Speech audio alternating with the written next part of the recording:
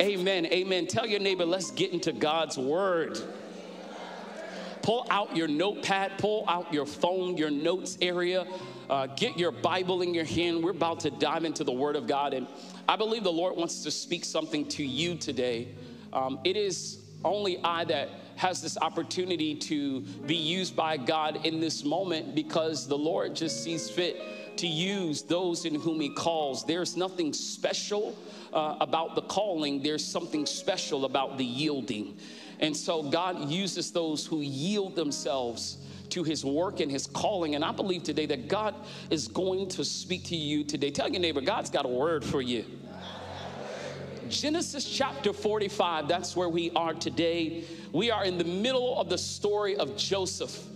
And I believe that it is important, as we talk about embracing necessary endings, that we speak to the season of where Joseph has lived through the trauma of being neglected, being sold, being discarded, all while having a vision from God that he's called to make a difference.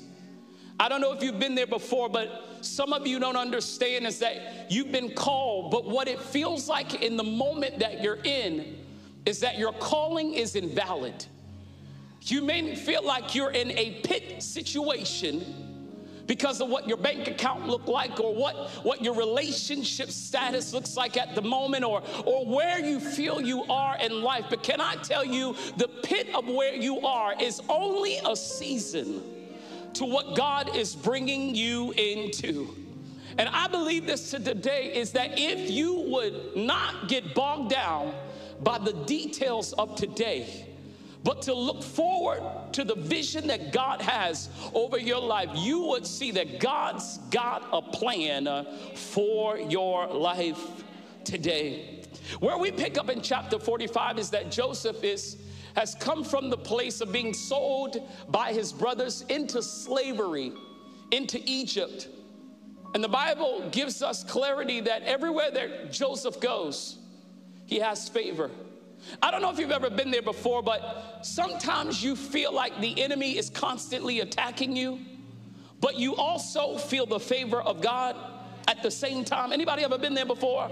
You know God is moving even though things don't seem like they are where they're supposed to be.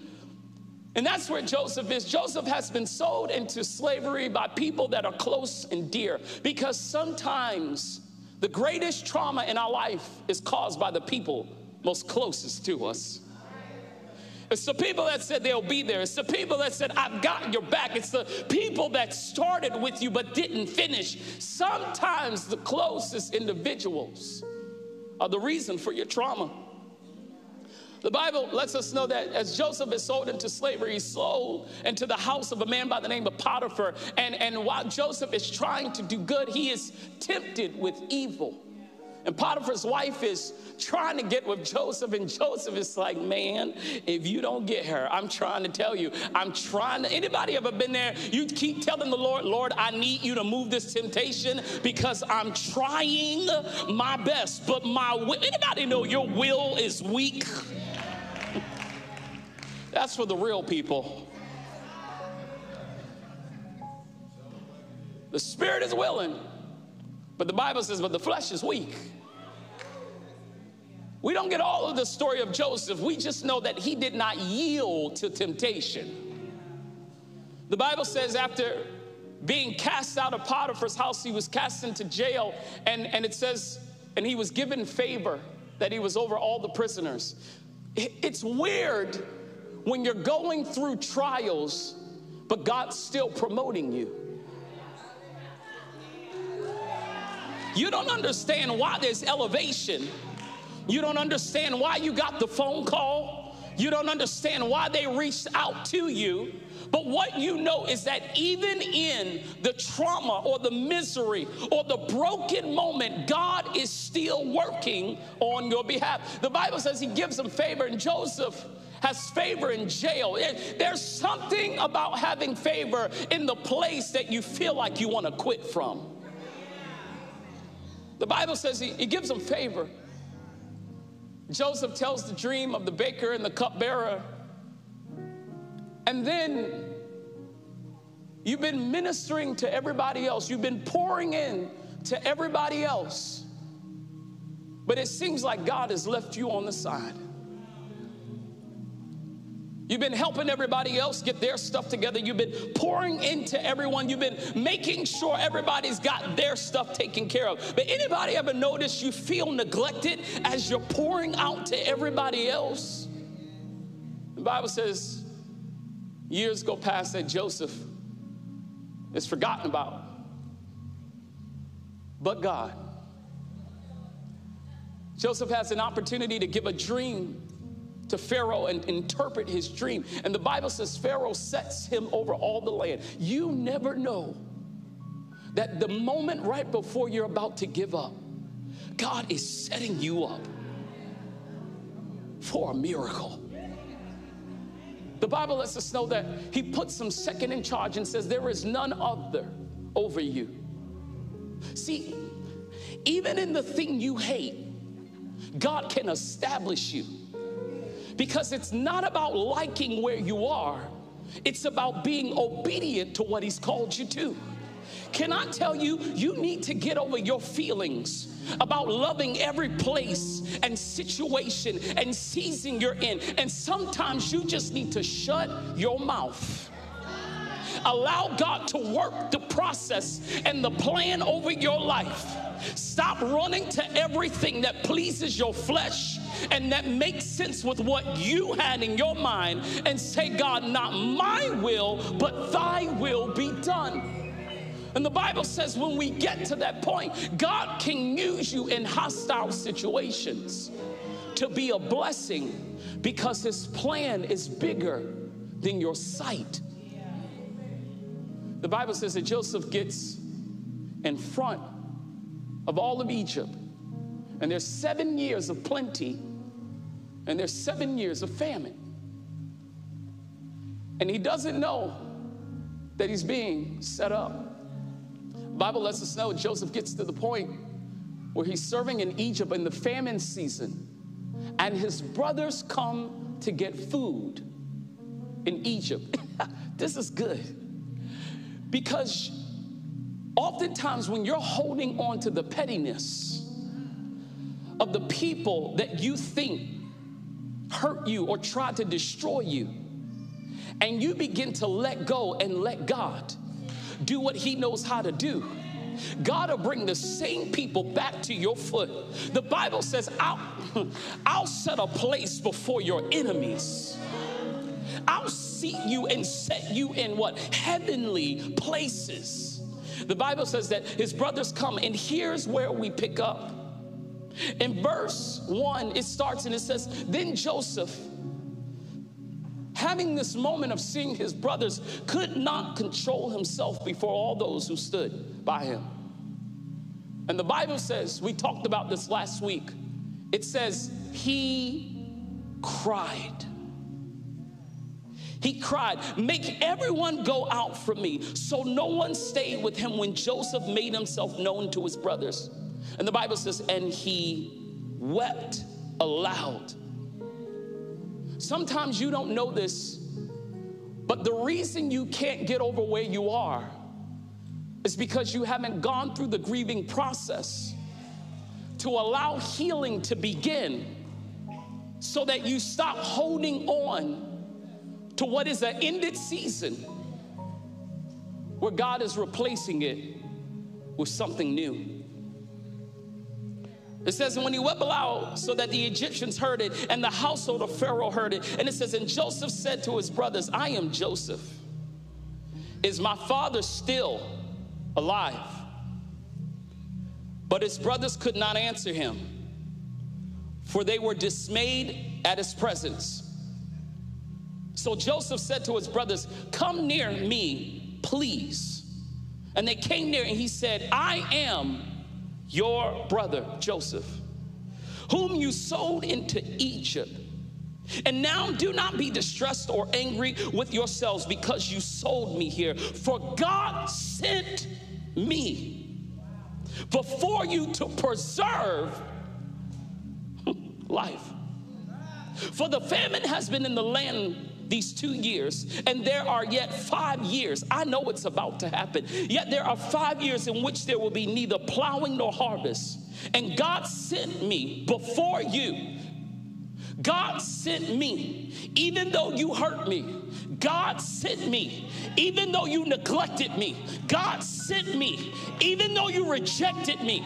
God sent me, even though you sold me out. God sent me before you to preserve you. For you a remnant on earth, and to keep alive for you many survivors. I want to get into the rest of this message. Let's write this title down: The Purpose Behind Grief. There's a purpose behind your hurt. There's a purpose behind your past. There's a purpose behind what feels like a hard thing to swallow. Let's tell your neighbor, there's purpose behind grief. Father, in the name of Jesus, help us to understand the purpose behind what we have gone through. And help us not to just understand, but to grow.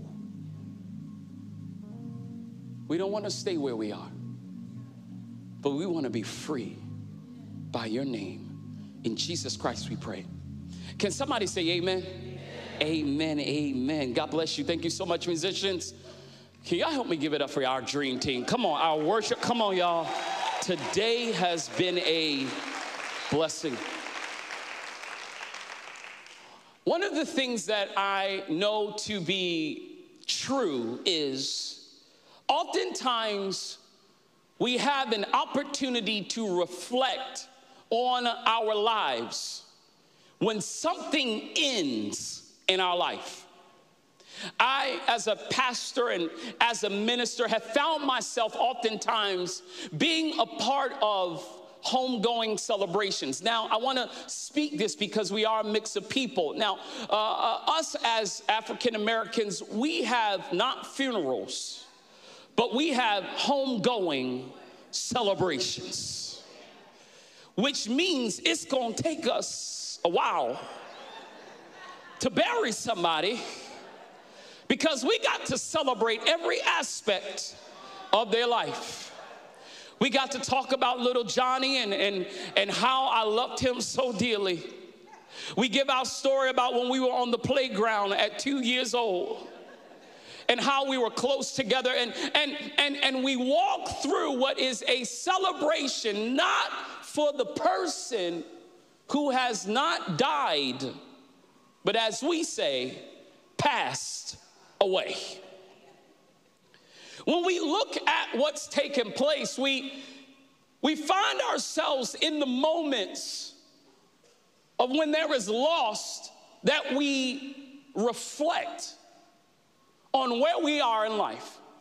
Here's what I believe is that oftentimes, if you've ever been to a funeral, you start reflecting on things for your own life, because you start to put into perspective, Lord, how much time do I have left? Can I be honest with you?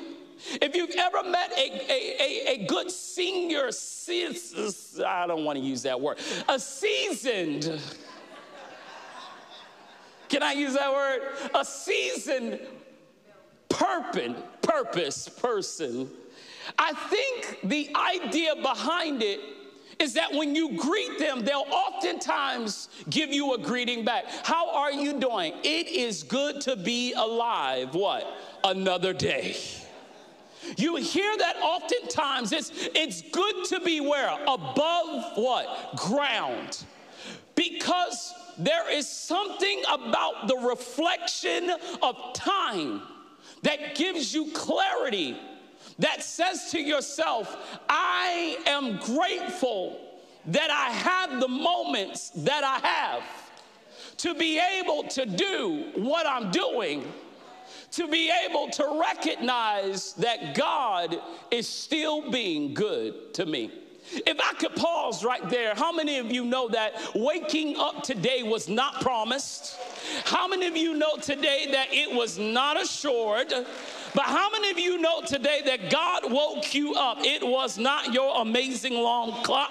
It was not Alexa giving you an idea that you're supposed to get up. It was not your internal clock. It was God saying, give him or her another breath today.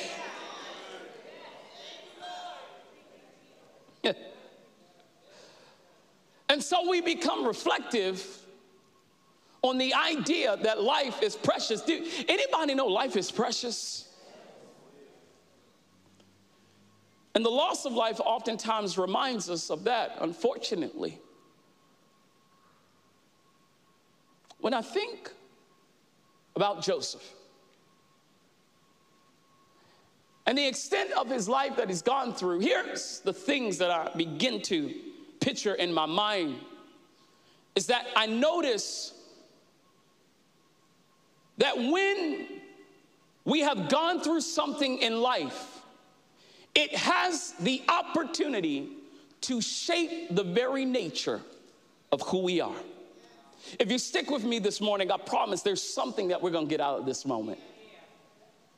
I want you to understand that you've been shaped in your life.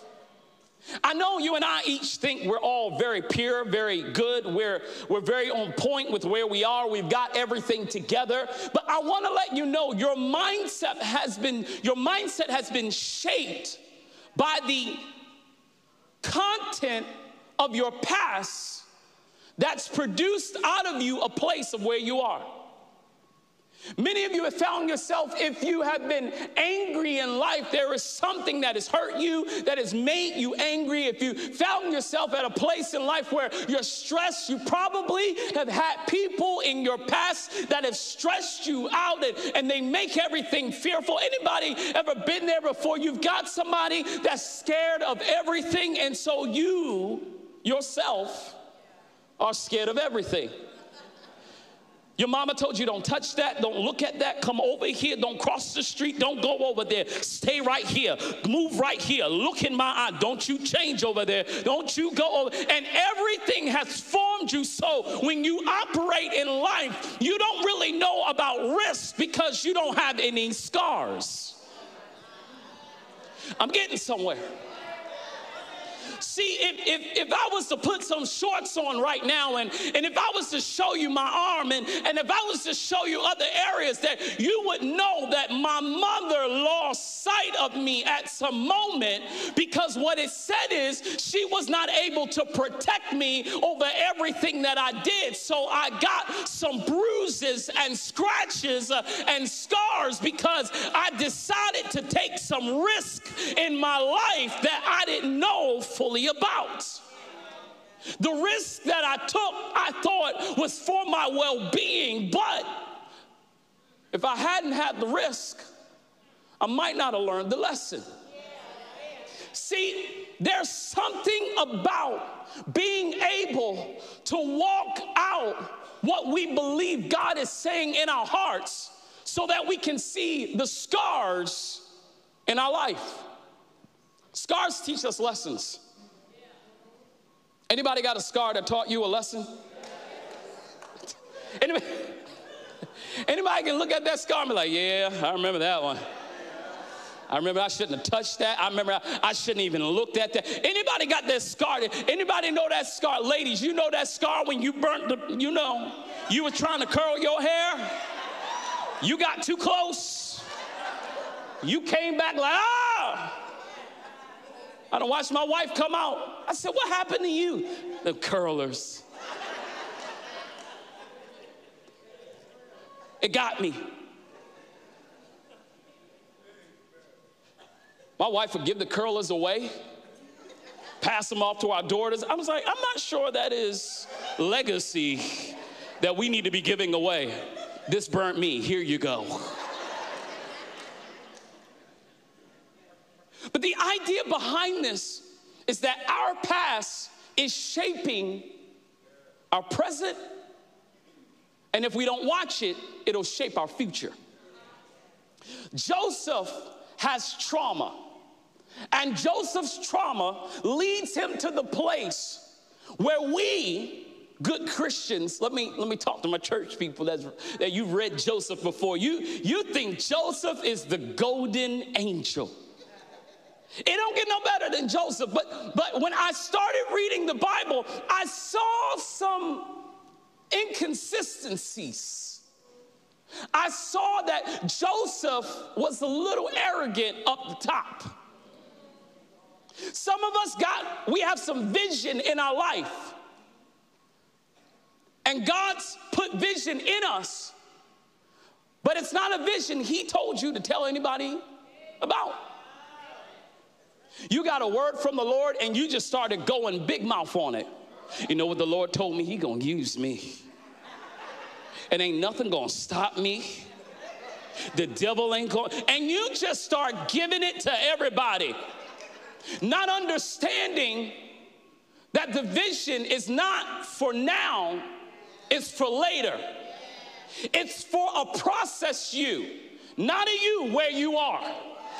You don't need to be arrogant about your vision that you got now, because it's not even for a you that can handle it at the point you're in. God said He was going to use you, but not you. It's a different you. Tell somebody beside you, God's going to use a different you.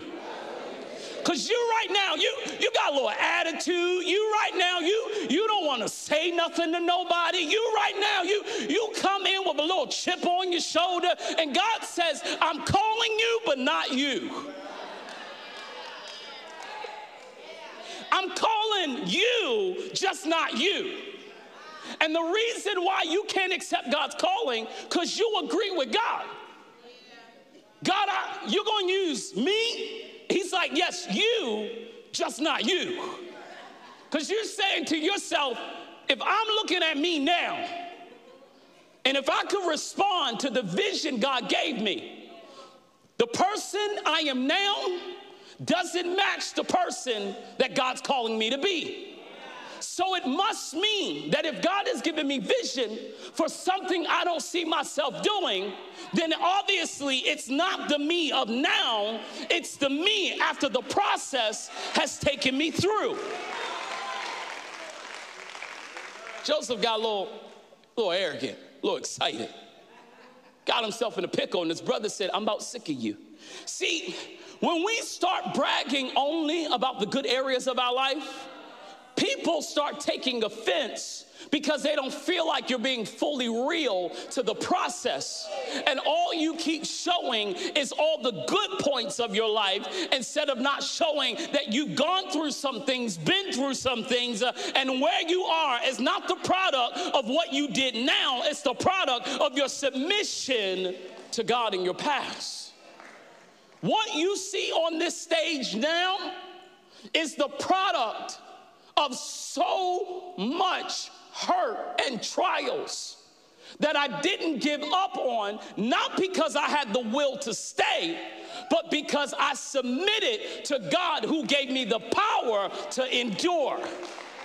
That's why God's plan is never special for a special group of people. Everybody can achieve what God's called them to do if you submit to, somebody say, the process.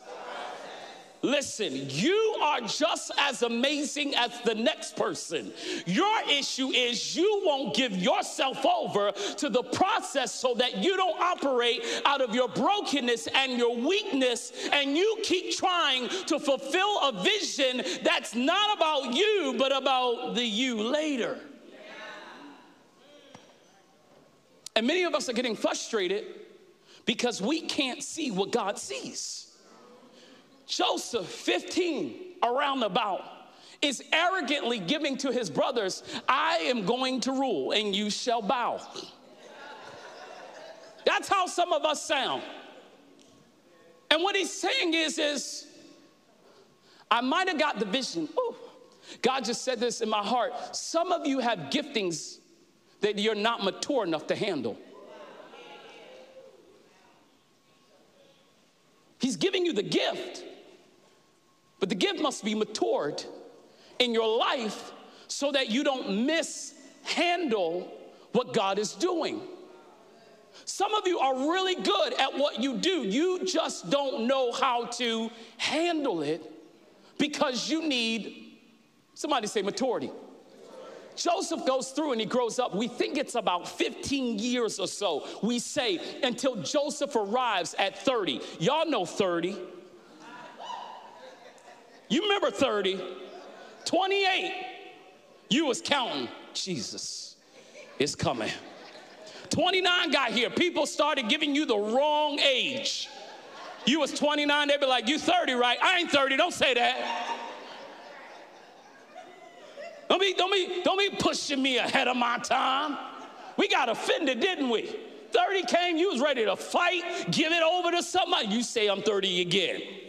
I am 26. You there? Let's round up. Joseph gets to a place where he starts to mature. But here's the problem. Joseph is placed where God needs him to be. But the impact of Joseph's trauma has changed who he is. The Bible, if we really get into the chapters previous to 45, says that when the brothers first come to Joseph, they don't even recognize him because he's in Egyptian apparel. And he's moving and operating like one who is of the land because he is. And the problem that we oftentimes have is that we don't notice, even though God is using us in the world, we're not to become like the world. See, Joseph was putting himself together, but Joseph had gotten so adjusted to the culture that now Joseph had a wife. Joseph looked like Egypt. Joseph talked the language like Egypt. And now here's the issue. We've got too many Christians fitting in too well. We're fitting in too well because here's what we're saying. Well, God's using me at my job. But the issue is God is using you at your job. He doesn't want you to be like your job. Can you handle God calling you into your purpose without denying who he is in your life? The Bible says Joseph, we have this picture that Joseph has on all the garments and all the gear, and he starts to look like, and when his brothers come to them, they have no clue who Joseph is. Many times, can I say this out loud? Many times, the identity that you have right now from your past is not your identity. Let me give you point number one. If you're not careful of understanding your purposeful design and learning and growing from your grief, point one, it can alter your identity. This is important. Because some of you have found yourself in places where you think this is who you are, and God is saying, that's never who I called you to be. I called you to be in control. I called you to be in charge. I called you to be great. I called you to be wealthy, but I never called you to be like the world. Your identity is lingering in your past hurt and in your past moments of trauma, anger, distant connection. Some of you have been coddled and you don't have an ability to believe by faith because your past gave you an identity that safety is more important than your growth.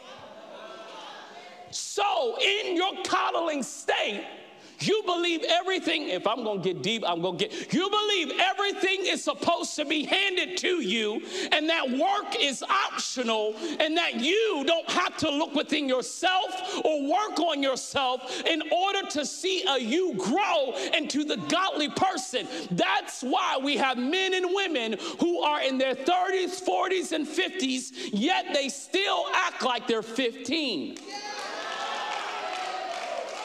Bad attitudes, can't get over stuff, tantrums. I didn't get my way. I don't like it. I'm not going back to that church. They won't let me sit on my row. I'm going to talk about this every week until you come in here and sit down. Every week. And it sat me up front. I'm coming late. That's why I came late, Pastor. My seat was not open. Get over yourself. We don't owe you no seat. Charles, yet you still get that same seat every time. Charles, tell them, come early then. That's all you got to do. But the truth of the matter is, what we're finding out is that many of our identities are the result of our trauma that's unhealed. And so while we are supposed to learn from our grief, we've stayed in our grief and it's become our identity. If you notice, Joseph does not reveal his true self until he emotionally grieves. The you that you want to see happen is inside waiting to come out, but it's got to be truthful with what's taking place on the inside. I've got dad issues. I've got abandonment issues. I have issues of people leaving me and not nobody supporting me. I have walls up because trauma in my past. Somebody hurt me, somebody touched me, somebody put me in a place where I don't want to be, and it has made me into a person. I love God, but I'm going to do it my way. That's what we have. Christians who do it their way, yet we say my obedience is to God. And here's where I got to get you. You can't be in and of the world.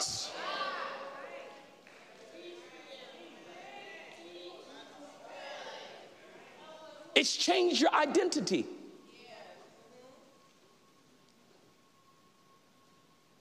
You don't feel uncomfortable when you're in the environment of the world because you're used to operating in the world with religious obedience.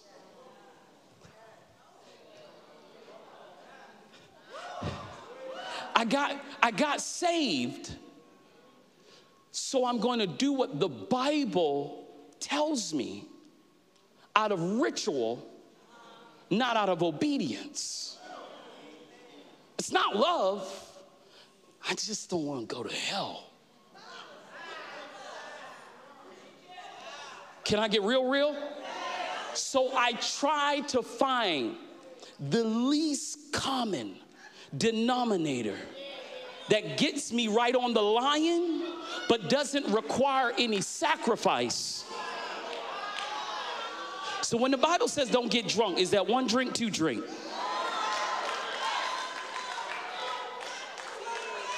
When it tells us really don't be under the influence, is that one puff, two puffs, or three puffs? You're trying to piece it together because you're living out of the trauma of, you're not going to tell me what to do.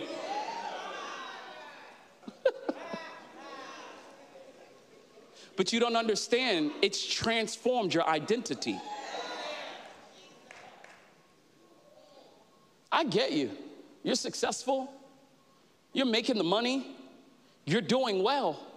But the issue is while you're ruling a kingdom like Joseph, you're still broken on the inside.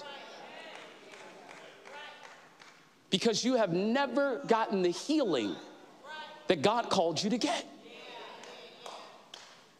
The scripture lets us know in 1 Peter 1, 6 through 7, it says, in this you rejoice, though now for a little while, if necessary, you have been grieved by various trials, so that the tested genuineness of your faith, more precious than gold that perishes, though it is tested by fire, may be found to result in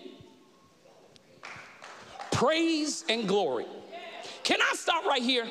The reason it's a little hard for you to get up when the worship team says, let's magnify the Lord together, is because there is a grief that you have let set in your heart that keeps you from being able to release easily so that you can do what? Praise and glory. It doesn't take anything for me to magnify the Lord.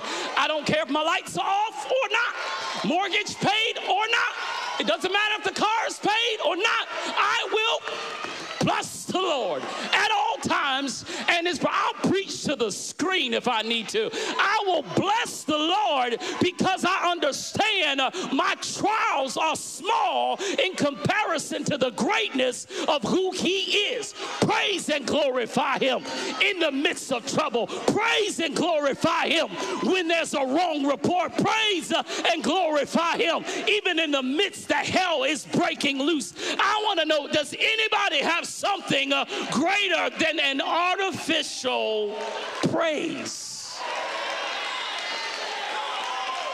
Well, since you made me, since I gotta be here, since it's another Sunday, but I have learned through various trials, whether they have grieved me or not, I will bless the Lord at all times, and his praise shall continually be in my mouth. I bless him. I give him praise. I glorify him. He's been too good.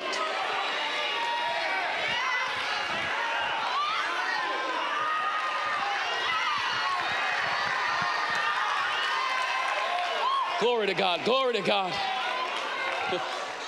I know people look at when my wife and I are here and this worship time, we up in here like dancing, and it's like, what is wrong with them? Aren't they pastors? Yes, because we've been through some trials and we've already declared our yes. So it doesn't determine anything that happens in my life. I will bless the Lord. Bad report, I don't care. Mortgage, I don't care. Situations, I don't care. I will praise and glorify the name of the Lord.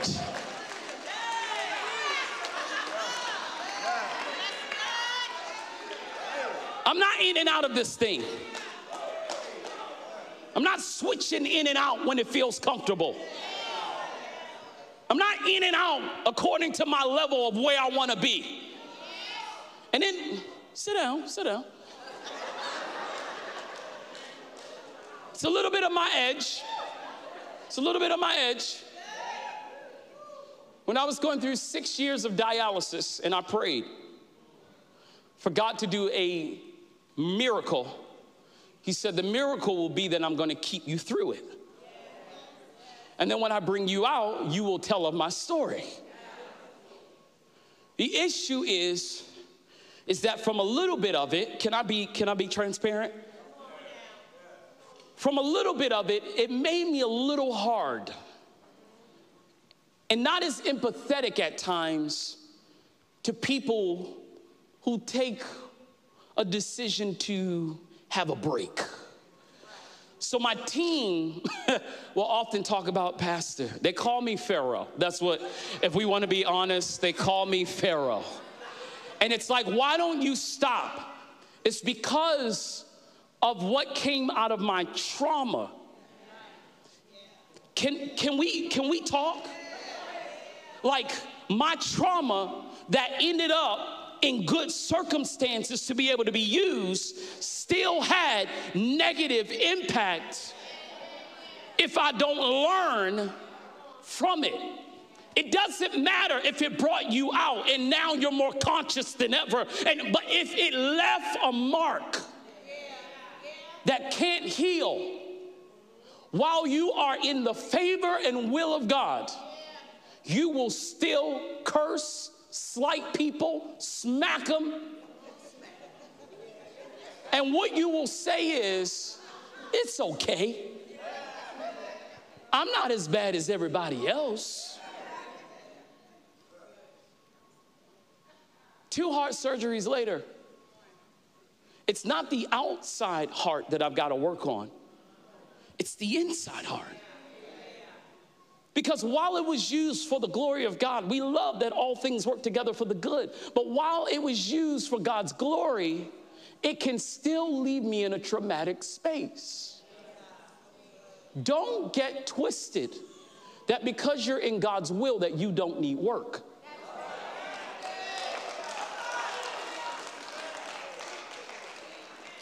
Tell your neighbor, we all need work. You want to be honest? We all need work. Standing on this platform or not, we all need work. When we don't recognize oftentimes that it'll shift our identity, point number 2 is that it can create unhealthy patterns. There will be things that you find from your trauma that you will cope with. There are things from your life that you will find that from where you are, you will learn to put in solutions and patterns and pieces of your life that keep you where you are so that you don't go off the edge. Yet and still while doing the will of the Lord. Because oftentimes we can find ourselves developing bad patterns. I don't want an unhealthy pattern that is attached to me that I feel does not allow me to live the freedom that God has called for me to live because I need it as a substitute to my broken life. The scripture says in Romans chapter 12, verse 2, it says this, do not conform to the pattern of this world, but be transformed by the renewing of your what? Then you will be able to test and approve what God's will is. His good, his pleasing, and his what? Perfect will. When I create unhealthy patterns in my life, I will find myself being manipulative in spaces and things because of the information that I know seems to be greater than the information that someone else knows. The Bible lets us know that literally for an entire conversation, Joseph manipulated everything. He came in and didn't tell them who he was. They came looking, and then Joseph invited them in. He invited them in, and then he questioned them. He questioned them, and then he said to them he was a little harsh with them. And if he was a little harsh to them, then he put one of his own brothers in jail. You can be manipulative in your follow with Jesus because you have not been healed from the trauma that you have. You'll be so manipulative that you will convince yourself that what you're doing is good, even though it's not biblically true. And you will stay where you are from the point of view that because God is using me, I must be okay. Can I tell you, God is more interested in the people than he is in exposing only the person. The reason why God may keep using you is because he understands he needs to get something across to you that myself, does not have the ability to handle. So God says, you know what? I'll use you, but you'll stay where you are in the manipulative state. And what I will do is isolate you where you are, so that you feel no comfort around you for the weightiness of the task that I've given you. Some of us are doing great things alone.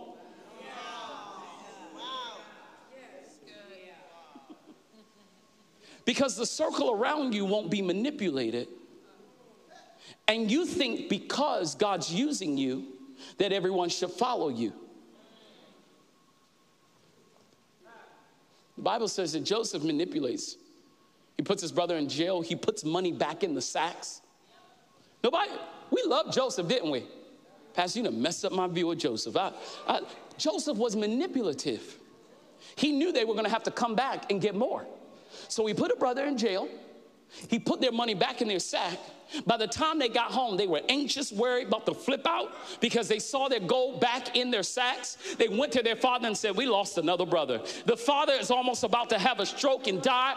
Then they said, we've got to go back to Egypt to get more. The father says, you're not going and you're not taking my son. They said, he's told us, if we don't bring Benjamin back, then we can't come. There is a catastrophe only because Joseph manipulated the circumstance. He could have said from the beginning, it's me. But because he didn't know his identity, and he had not walked through the process of grief, and he did not have a healing mind to be able to release the lies and stop walking in the deception that the enemy had placed over his eyes, he's up here what? Playing games. God brought me here to tell you, stop playing games and get free so that you can walk into the purpose that God has for your life. Nobody's impressed by your little smooth attitude. Nobody's impressed that you got a mean mug. You need to get, somebody say, freedom. Because if you don't get the freedom, you will continue to manipulate the process. Stop creating patterns for your unhealthy living. Tell your neighbor, just be honest. No, seriously, tell your neighbor, just be honest. We just got to be honest. Are you in a good place? No. Do you need help? Yes. Stop trying to dress it up with more clothes and more cars and more money and more businesses and more houses. Stop trying, oh, can I get this one? And more degrees. Your degree ain't gonna cover your brokenness. You broke. You're going to be manipulative with a degree or without. But if you could get freedom, somebody say freedom, then I could walk in everything that God has for me and let the chips fall where they are. I'm not here to impress you. I love you, but I ain't here to impress you. I'm not here to take myself through trauma just to say I got something. I am here for God to use me just as I am. So you don't have to manipulate everything to be in your favor. The reason you have to manipulate is because you don't trust who you are.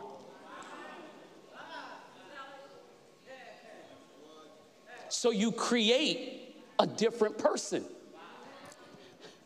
You're creating somebody you wish you could be when God says, I could make you it if you would stop lying. You keep lying, thinking it's impressive. You keep lying, thinking somebody's going to be, no, it is what it is. And God's going to work on what it is so that I can be who he's called me to be. But some of us need to drop the lies. Somebody told me, Pastor, you don't post a lot, or you don't put it, you need to, that's what my social media team would tell me, you need to put up more. I said, I don't need to put up more because I don't want to show anybody more. They said, well, you got to do it for the purpose of the church. I said, I can tell the church what's going on, but the truth of the matter is nobody really wants to hear the truth. What today look like? I am tired out my mind.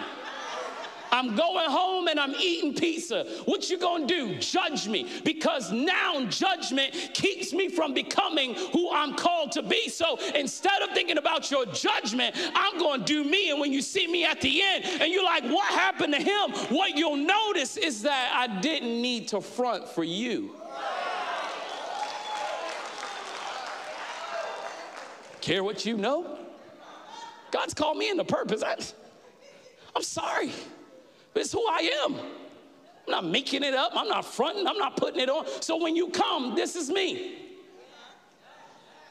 Tell your neighbor, this is me. or at least it's gonna beat me one of these days. It's gonna beat me. But this is me. Some of y'all keeping up with stuff. I'm all over. Yeah, hold on, wrong light. I be like, take the picture.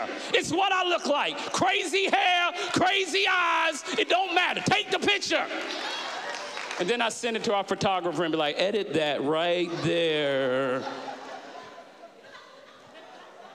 Can you deal with what shows up without modifying it and work on that instead of trying to work on the modified?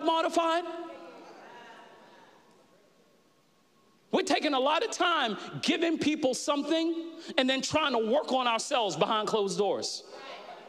You're just gonna see it straight up. What happened today? My sister will tell me, I'm eating good. And then my sister will be like, Pastor, I'll be like, give me some chips now. But you're not supposed to be on. Did you hear what I said? I want you to see in front that there are low moments and high moments. Because guess what? At the end of the day, it helps me be true to me. Before we go there, because we love this true to me foolishness. Because I'm just being me. Nobody asked you to be me. Let's get into the gospel real quick. Jesus said, if you're going to follow me, you'll do what? Take up your cross. Do what? Follow. Ain't nobody on their cross talking about doing them. So let's get that gospel straight. Doing me means I've submitted. And doing me is doing him. So let's clear that up. So we don't go out there and I get a clip from Creative talking about, Pastor said, do you? Okay, all right. All right, that have messed up the whole thing. And point number 3 is that if you don't watch and understand the purpose behind your grief, it literally can hide the greater purpose. The Bible said that he said, Joseph, God put me here for this reason. It wasn't just a good scripture cliche, all things work together for the good. It was really, this is working together for the good, even though I never saw it this way.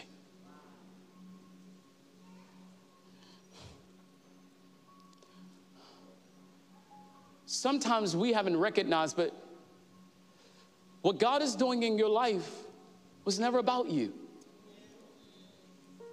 You got hooked up in the salvation plan idea that what God was doing was to better you and yours. If you actually go in scripture, it's weird. Because through Joseph, he saves Israel. But they also end up in bondage. He didn't see it coming. Some of us are at the point in our life where we're saying to ourselves, what God is trying to do through me is about me. And I'm here today to let you know, it's not about you. It's about him. Matthew chapter 5, verse 14 says this. You are the world's light. You're supposed to shine. Not with the candle that you lit. With the light of Christ that he lit. The Bible says that he brought us out of darkness into his marvelous light. Tell your neighbor real quick, you're the light. You're not the light of yourself. You're not the light that is supposed to shine about what you do where you are. You're the light that people are supposed to look to for refuge. The idea is that there's a context that many times we saw that there were people on the sea and they were looking for a place to lodge, looking for a place to go, and they will look for where the light is. Some people in your community have been looking for a light, and you have been so consumed in you that you never decided to allow God to flicker on, but you dimmed it? How many people are stranded in the sea because there was no light to come to? How many of your family and friends will you watch be lost because you won't turn on your light? How much does this world need to consume of your time and your effort for you to prove through your looks and through your clothes and through your ideas of what is good and what is amazing? How many people are stranded in the water? How much of Baltimore is missing you because you won't turn on your light? The scripture says, you are the world's light, a city on a hill, glowing in the night for all to see.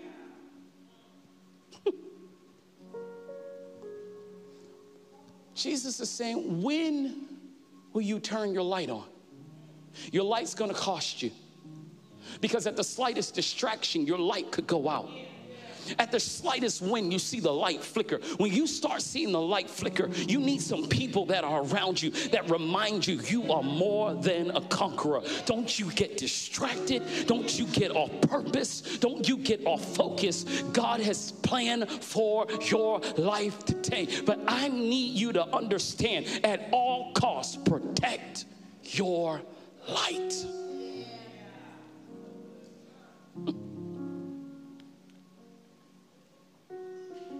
If you can't protect your light,